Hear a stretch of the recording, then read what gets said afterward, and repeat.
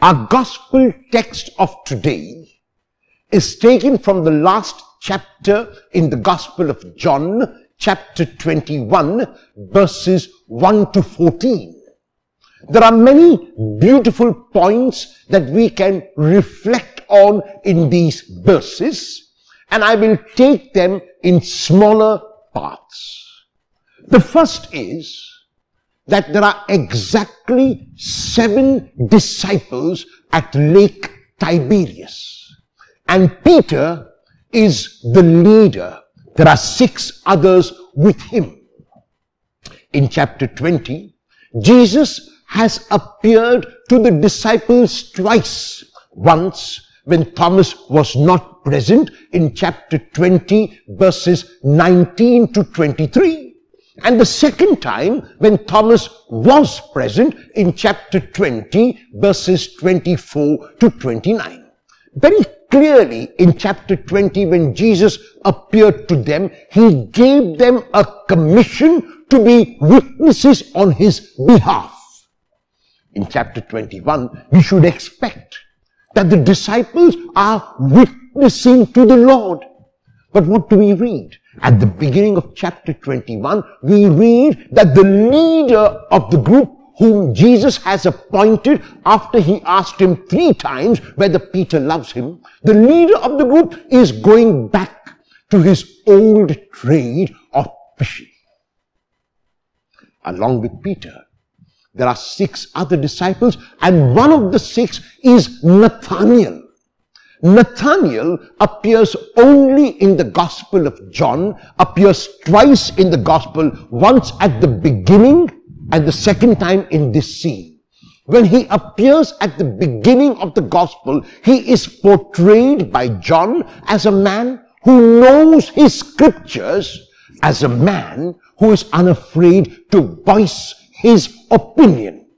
Because when Philip tells him that Jesus is the Messiah and is from Nazareth, Nathanael knows very clearly that the scriptures do not say anything about the Messiah coming from Nazareth, and Nathanael voices his opinion to Philip, going even further to ask, can anything good come from Nazareth? Because that is what the scriptures would say, nothing good would really come from Nazareth. Jesus encounters Nathanael, and Jesus regards him as a person in whom there is no guile, a person who is unafraid, who says what is in his heart, a person who does not keep remorse and anger and revenge. This is how Jesus identifies Nathanael, a person in whom there is no guile. Besides knowing his scripture, besides being unafraid to voice his opinion, Nathanael is also open. Because even though he knows his scripture, even though he knows what the scripture says, this experience of Jesus leads him to understand that Jesus is indeed the Messiah. And that is why Nathanael is now one of the 7, one of the close disciples of Jesus. And Peter, the leader of the group, says, I am going fishing.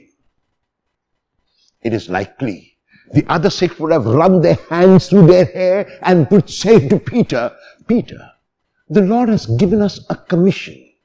Peter, the Lord has told us that we must be witnesses of him to the world, and here you are, I'm going fishing. And Peter is still the leader. And he hears what the disciples say. He hears what his 6 companions say. He hears their suggestions.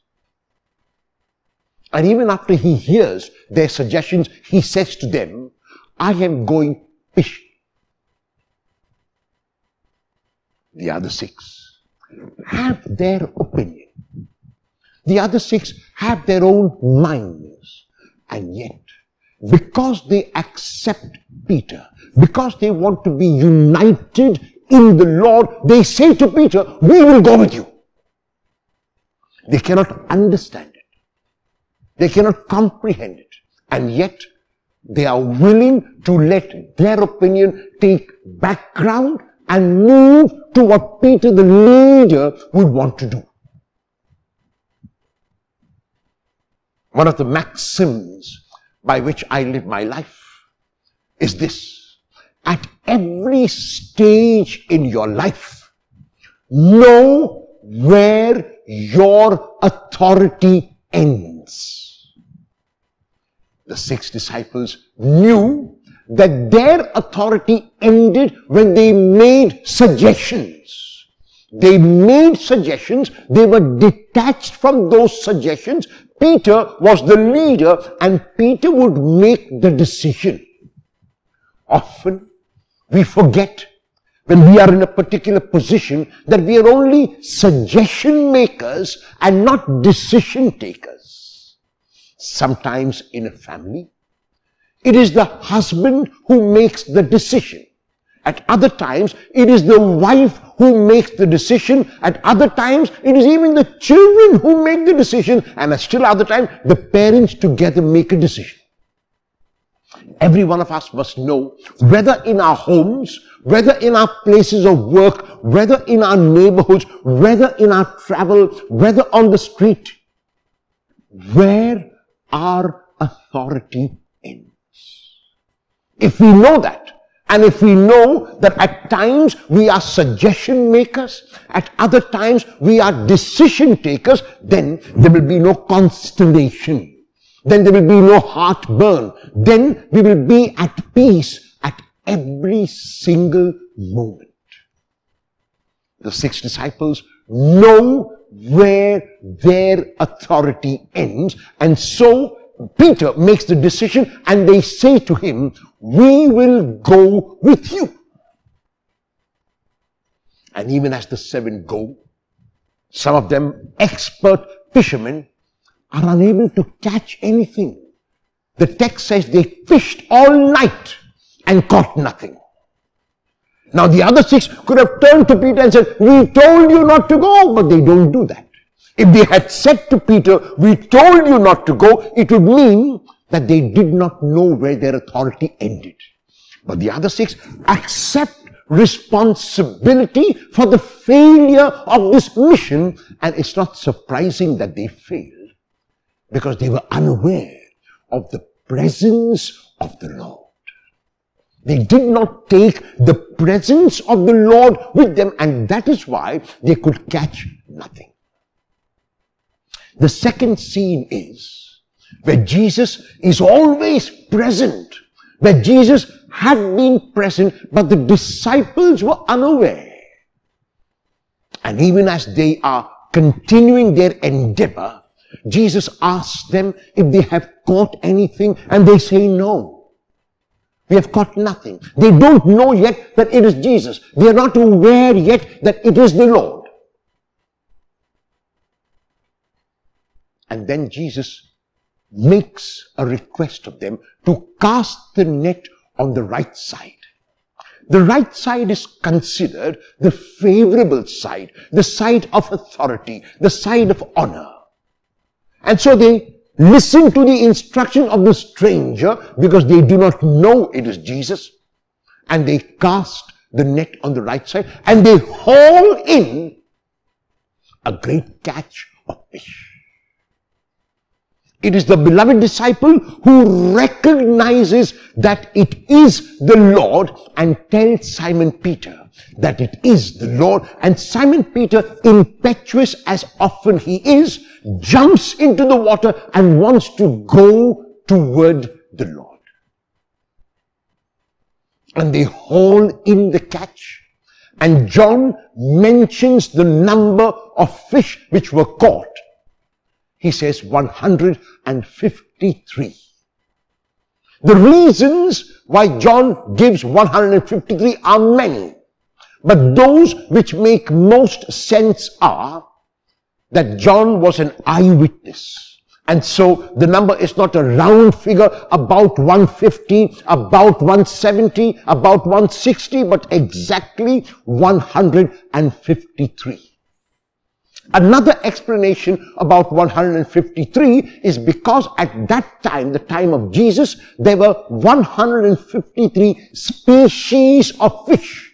which had been identified by the Greek zoologists of that time. So in other words, what John is saying by giving us the number 153, that every kind of fish, every species of fish has place in the net of Jesus. And that this is the reasonable explanation is seen when further John the evangelist says, and the net did not break.